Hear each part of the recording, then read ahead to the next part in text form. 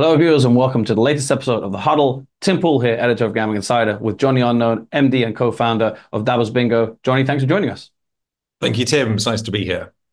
Yeah, looking forward to talking to you about bingo, Dabbers Bingo, all things about the industry. But more specifically, I know you guys have had a very important event for you recently. Can you tell us all about it? Yes, Tim. So at the weekend, we came to the end of the finale of our comedy caller contest, which has been running for 4 years. It's sort of a big event for us throughout the year.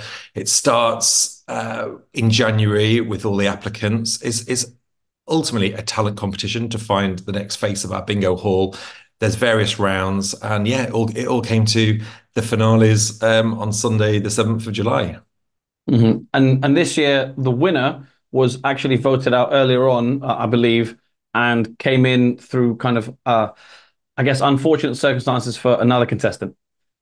Yes, that's right. So, unfortunately, one of our finalists on Saturday, Lillian Wenker, who's a drag king kind of cowboy, great act. We were kind of thinking probably they were going to win. There was sort of, I mean, it was really hard to call it, but definitely was onto like a good run. Every performance had got better and better.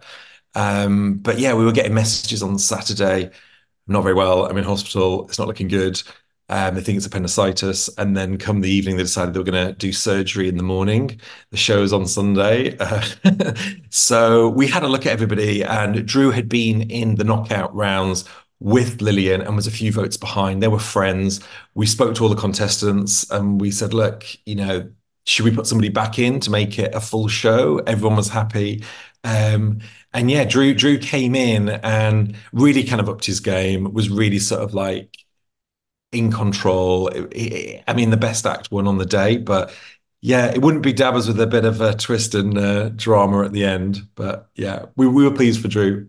No, absolutely. I know last year's event was a great success as well. What did you kind of learn from last year, and maybe did you do anything different going into this year's event? So it's been running for 3 years under Next Top Caller, and we decided, this year we always work. We're entertainment at the forefront of what we're doing with the bingo. Some of our shows there is a bit of a flutter and a bit of a gamble in there on a Saturday nights, but most of the time, we are really entertainment led, and to sort of pivot and be seen more, I guess, in the industry. We work with lots of comedians. We thought, let's just call it comedy caller contest. Let's just simplify it. We really want the comedians to come through. Not to say it's not open to other people, and we do work with other types of performers, but comedians is kind of where it's at. If that's stand up or sketch or clown or physical comedy, we love it all. So we changed the name to just Comedy Caller, and we partnered as well with the British Comedy Guide, which has been really successful and has been a great relationship. They really helped with just the whole get the pool of people from the beginning. We had the biggest pool this time around, a lot of great people to select. So yeah, so it's been good to kind of move it on this year, and it's definitely upped the ante. I mean, like I say, like Drew Cripps to be knocked out, who was a fantastic comedian at the beginning. I mean, 2-3 years ago, he would have easily got through to the finals. So yeah, the level of the contest was definitely greater this year. Yeah, big year ahead for Drew, because the winner obviously gets to call bingo at Dabbers for the year, and that's a mistake. And that's how you guys did it last year. And I wanted to double check, or I wanted to ask. I mean, how did it go for last year's champ, and what have they kind of moved on to, perhaps, or will move on to in the future? Yeah, so last year was Amy Webber, who's a musical comedian. She still works with us. I mean, even from the get-go last summer, she was already on quite a trajectory. Hmm. She had a sold-out Edinburgh Fringe run. I believe she's picked up, I think she might have won one of the awards in Manchester Fringe. Yeah, she's done really well, and she still comes and she'll do like a big Saturday night show for us. She still works with us, but that's the thing, where we're at. There is a sort of it's comedians at a sort of certain level before they kind of, hit the big time. We've worked with lots of comedians that are sort of, bigger names now. So it's that sort of we're at that part really on their journey where they're kind of, they want to host, they want to MC, they want to do sort of, jobs in London. We do external jobs before they kind of, hit the TV and we can't afford them anymore. Yeah, interesting. Almost a natural segue into. I want to ask you kind of about the business side of things, because obviously you've mentioned entertainment quite a lot, and the really fun thing about my job, we cover the gambling industry as a whole. It involves anything from buying a lottery ticket to sports betting online to something like this, because ultimately gambling and gaming and entertainment is, if it's not already, it's becoming one. So in terms of you guys offer kind of social bingo, a slightly different angle to your perhaps traditional vision of a bingo hall. How's business for you guys, and kind of, how's bingo in general and social bingo? Hmm. Well, I think in general, I've met up with Miles Barron from the Bingo Association. Was it just like a month ago? Just sort of checked in. He's a great, like, just supporter and helps with advice and everything. He was telling me that, there has, obviously been a plateau and a decline, but lately things have kind of, has been getting greater. There's massive bingo hall opened in Blackpool and other kind of new clubs and other kind of establishments kind of reinventing themselves. So I think as a general, things are kind of picking up. The cost of living crisis and kind of spend going out has definitely had an impact. We've had sort of, quite a lot of ups and downs over the last 12 months. But I think that is just down to the cost of living and just general people kind of, pulling back and going out and spending. I know I personally have become, that sort of consumer now that's, is feeling the pinch. Yeah, no, absolutely. I mean, these are, especially when it comes to kind of retail and hospitality and entertainment, these are factors that all come into play. Miles, of course, a previous guest of ours on the huddle as well, and something I spoke to him about is obviously when the white paper came out, how it obviously nothing's been implemented yet, but how that might affect bingo in the UK. As I guess from the kind of property owner side, have you seen anything that might potentially really change things for you, or anything that you've seen that you thought that looks promising, or perhaps that doesn't look as promising?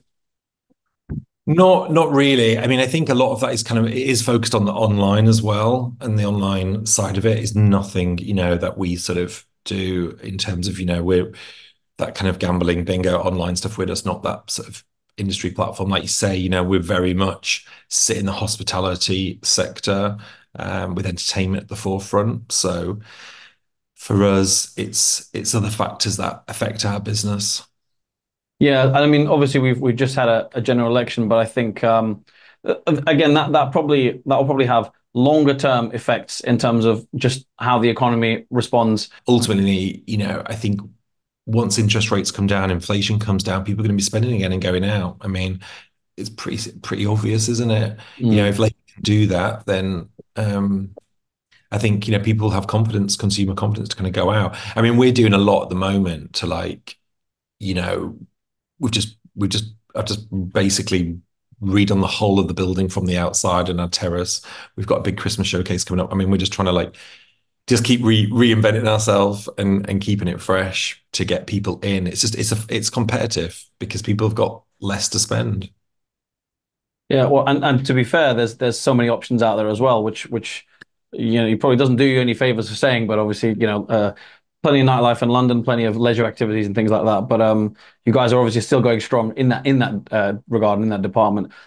Looking ahead, sort of final question from me. And you kind of touched on it already as well. What's on the horizon for Dabbers Bingo? And I guess looking into 2025 as well, kind of any targets and any projects and goals, that kind of thing.